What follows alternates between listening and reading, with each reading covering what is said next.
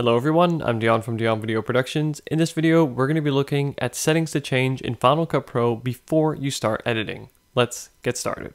Alright, so of course this is somewhat subjective and will change from person to person. However, I've been editing in Final Cut Pro for over 6 years, and in that time have found that there are some settings that I will always find myself going back to and changing whenever I reinstall Final Cut or run it on a new machine. Alright, so I'm going to split this video into two sections. First, we'll be looking at settings that I'll be changing under the Preferences menu, and then secondly, we'll be looking at settings that I'll be changing under the window itself. So let's go ahead and start off by looking at the Preferences. To access this, go up into the menu bar and under the Final Cut Pro tab, click on Preferences. From here, a small window like this will appear and we'll work our way from left to right. Now, first of all, make sure that your timecode display is set to hours, minutes, second, and frame rate, as this will give you the information that is most valuable when editing. Now next we're going to go ahead and skip the editing tab and go straight to the playback tab. Now here under rendering, generally Final Cut will have this on, and this is the background render option. Now what this will mean is whenever you make a change to a clip or a element in your timeline, it will automatically render. Now this is great because it can save you a little bit of time and you don't have to worry about manually rendering your project. However, this is also a way to eat up a lot of storage on your local or external drive, because every change you make to your clip will have to be re-rendered, therefore will create more cache and render files, which will take up a lot of storage, especially in the long run. If you guys want to learn more about this specifically, I have a separate video which will show you how to clear and save storage space on your Final Cut Pro library, whether you're running on a local drive or an external drive. I'll be sure to leave that linked in the description. But for now, make sure you turn this off. And if you do want to keep it on, make sure you set the start time to just about 5 or 10 seconds so that it won't render without you wanting to do so. But again, I suggest keeping this off, and to manually render, you simply press Ctrl-Shift-R. And of course, alternatively, you do not always have to render. There are many instances where, for example, where you're using text, you can just work with them and see them fine in the timeline without rendering and just wait to export, in which case it will automatically render when exporting. Moving a little bit further down in this menu, we have the player background option. Now, as standard, this will be set to black, and I always like to change mine to checkerboard. Now, checkerboard, if you're familiar with photo editing software, is a grid-like pattern that's made up of white and gray squares, and this will show you a transparent layer. Now, automatically, this will be exported as a black layer, so you won't suddenly have a different background on your video, but again, to me, makes more clear what is an actual black layer or what is the background. This will also allow you to export PNGs from Final Cut Pro with a transparent background. If you guys want to learn more on that, I have a separate tutorial on this, which I will also leave linked down below. Up next, let's go to the Import tab. And over here we have under the File section, we have the option to either copy to library or to leave the files in place. Now, I always recommend you copy your files to your storage location. For example, if you're editing off an external drive, you want to make sure that your files and your original media is also on that external drive, as otherwise taking this drive and plugging it into a different computer will result in missing media. So to make sure that Final Cut makes a copy of any files you import, make sure that copy to library and storage location is selected. And finally, over here on the right, we have the Destinations tab. Now, standard Final Cut will have quite a few different destinations, and destinations are really different ways of exporting your video. However, there are far more than necessary. In fact, I only have 3. So you'll see that if I go into the Share menu, you'll see I only have 3 options, and let me explain why I have each of them.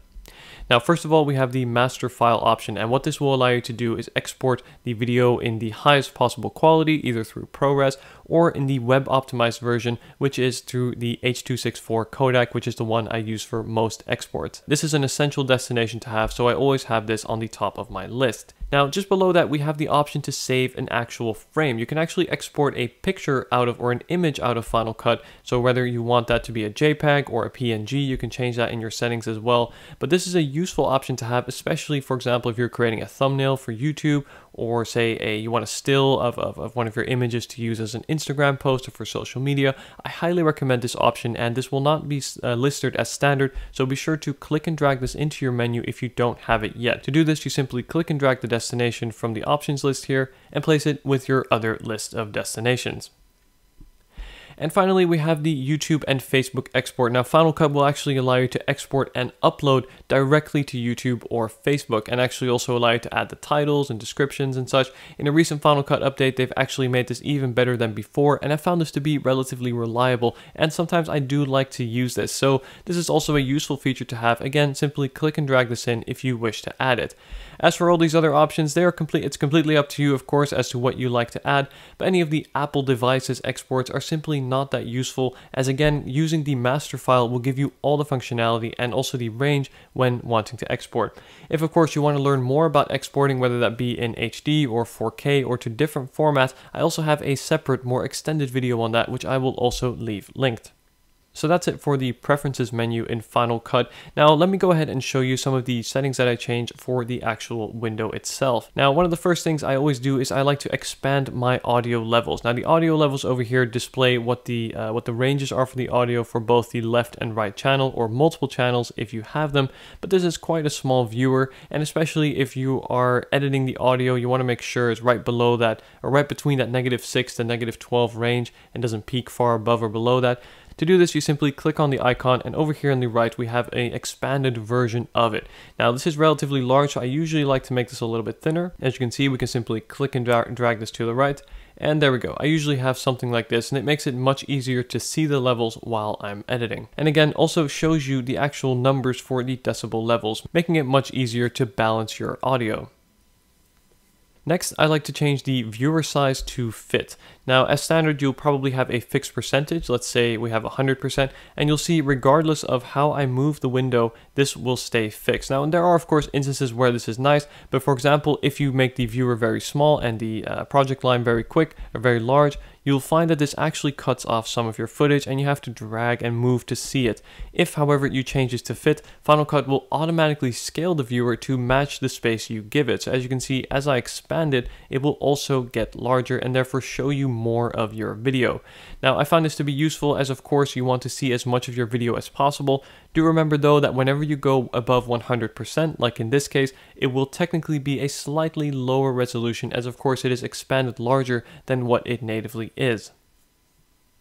And last but not least, in the top right of the corner under the view menu, we have the option to, under quality, to play as better quality or as better performance. Now, as to which one I recommend, this really depends on your machine and your workflow. If you find your timeline is running a little bit slow and a bit laggy, I highly recommend changing to better performance. You'll see a slight drop in quality, but will give you smoother frame rates, which is great, especially if you're doing tighter frame by frame editing. On the other hand though, if you want a better view of what your project would look like once it's exported, I recommend changing to better quality. So this is one I find myself changing in between from time to time, but is a very useful setting to change depending on the circumstances that you're in. And last but not least, we're going to be looking at a few settings in the window that I oftentimes will be changing while I edit. So depending on the kind of project I work with, but I think it's important to showcase these options so you know what they are and how they work. So starting off here in the bottom right hand corner, we have the option to turn on or off video and audio skimming. Now, as you can see, it is currently on as highlighted by the blue. And what this allows me to do is move the cursor above the timeline here. And you'll see that as I do so, I get a preview in the viewer and also an audio preview, as you can see here, as indicated by the levels, and this will allow me to quickly browse and see and hear what I am working with. I find this to be a very useful feature and keep this on at all times. The only instance in which I would suggest you turn this off is if, say, you're running on an older MacBook, or say you are working with very heavy footage and your computer is kind of struggling to keep up or it's lagging a little bit. Turning this off will generally increase the performance, as again, when I move the mouse, in this case, nothing happens, and if I want to preview, I'll have to manually move the actual play ahead marker back to see the footage. But again, in most cases, I suggest keeping this on. Over here on the right, we have basically the same option, except this will allow you to turn on or off skimming for audio in particular. So as you can see, if I currently have it off, you'll notice the levels are not moving as I skim. Whereas if I press it again and turn it on, you'll see they start to move. Sometimes this is useful. In this case, I would actually keep it off because here we're just working with scratch audio, basically just the audio from the content of the box, and I don't necessarily want to hear this while I'm editing, so I generally would, in this case, keep this off.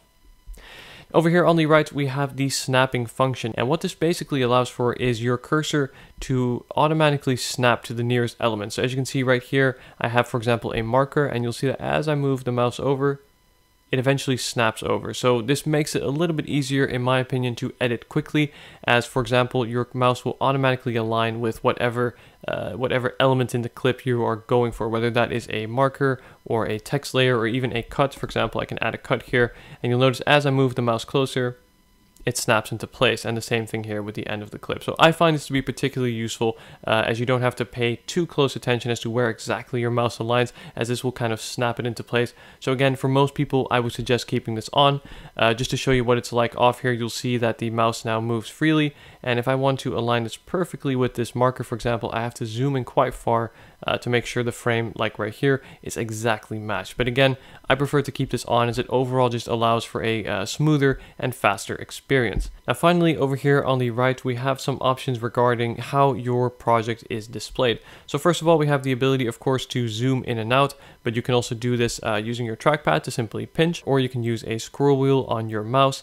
Alternatively, I like to use Shift-Z, as this will allow you to expand the project and bring it into frame, basically to a point where the entire project can be fit in the screen. So you can see if I zoom further out, press Command or Shift-Z, it will expand, and if I zoom further in, Shift-Z again, and it will bring it back to that same position. This is great to quickly snap out and get an overview of your entire project and say move to a different section. And beneath that, we have a few display options for the project itself. This is a setting that I find myself changing throughout the project depending on what part I am working on.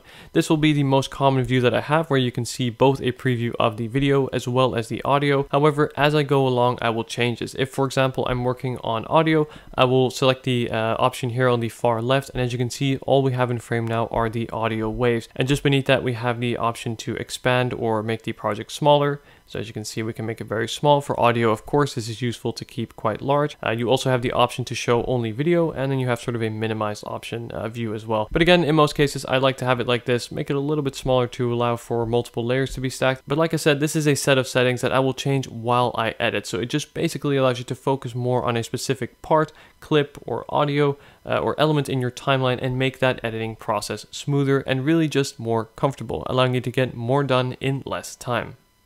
Alright, so that is it, guys. These are the first essential settings that I change every time I reinstall or launch Final Cut on a new machine. I hope this helped you out. If you have any questions, be sure to leave them down below. Like and subscribe for more content like this. Be sure to check out my full Final Cut Pro playlist. Thank you for watching.